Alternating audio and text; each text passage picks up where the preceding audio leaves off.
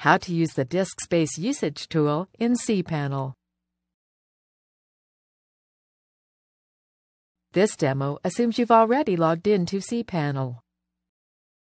Now let's learn how to use the disk space usage tool. Click the disk space usage icon. From here you can see how much storage space, or disk space, is being used by each directory and subdirectory in your account. At the bottom of the page is a collapsible list of directories. Clicking on a plus sign like this will expand the directory to reveal the specific files and folders within.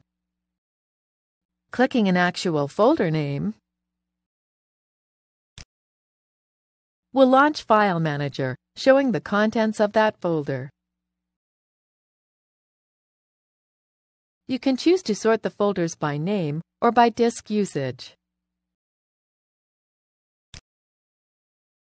This is the end of the tutorial. You now know how to use the disk space usage tool to see a breakdown of where all your files are stored.